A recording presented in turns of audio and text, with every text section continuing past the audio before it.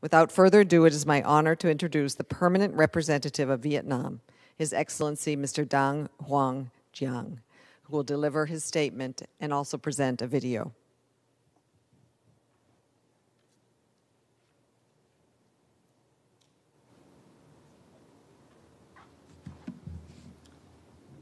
Madam Under Secretary General, ladies and gentlemen, decades of war in Vietnam, which ended almost half a century ago, still causes untold sorrow and left destructive, lingering effects until today. To this day, almost 1/5 of Vietnam's land areas are still contaminated by unexploded ordnance. Clearance efforts, if continue at the current speed and resources, will take another 100 years to complete, seriously hindering our sustainable development. We have the view that clearance must be complemented by victim assistance, awareness raising, and risk education at all levels, and more importantly, the creation of sustainable livelihoods so that the fruits of peace are durable and meaningful. Mine action, after all, is about protecting and caring for our people and our communities, especially the most vulnerable. This holistic approach we take involves all stakeholders. Leading the efforts are our experienced and competent military engineers, effectively supported by national and international partners. We are very grateful to the many international partners and friends, many of whom are present at today's symposium, for their invaluable assistance and support. Having said that, now I'd like to introduce to all of you a short film for an overview of recent mine action in Vietnam. It also serves as a reiteration of Vietnam's wish to continue to be a sincere partner and responsible member of the international community in this important endeavor. I thank you.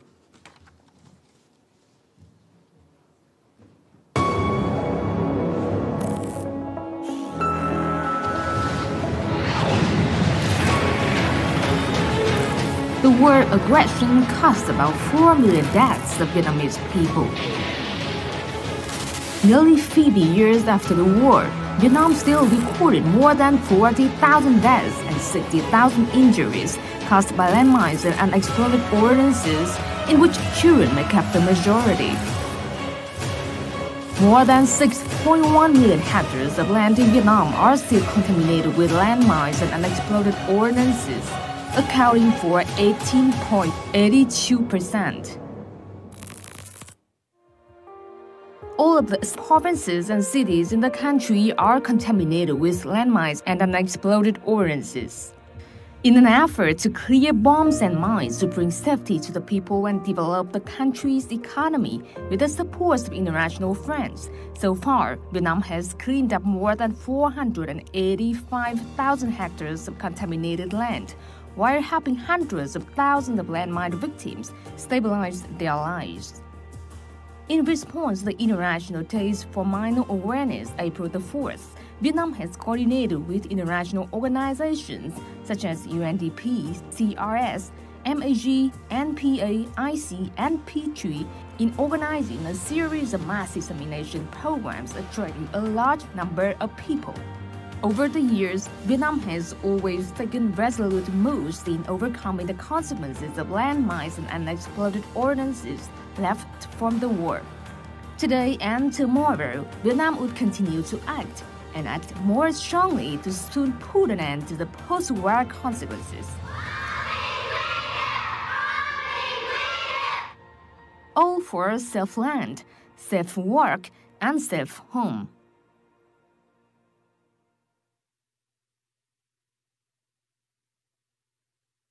Kính thưa quý vị, tôi rất vinh dự được đại diện cho Việt Nam phát biểu trong phiên khai mạc và xin được cảm ơn UNMAS đã tổ chức tuần lễ bom mìn nhân Ngày Quốc tế nhận thức và hỗ trợ hành động bom mìn năm nay.